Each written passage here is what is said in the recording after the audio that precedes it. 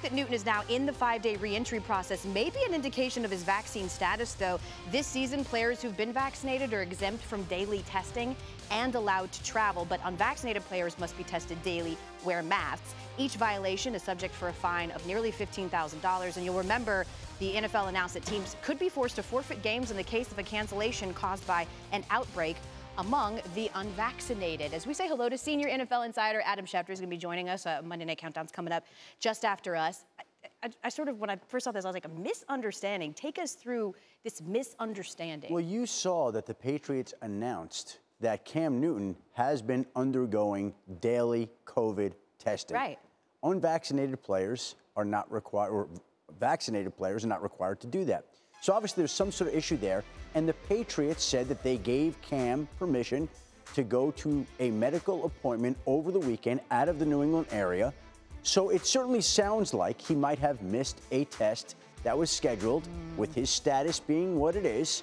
And when you have that happen, the rules are that you have to remain out of your building for 5 days. Now, he can come back Thursday, but what that means essentially is that when they're scrimmaging this week with the New York Giants, Cam Newton will not be allowed to take part in that Wednesday and Thursday, but they play the Giants this weekend.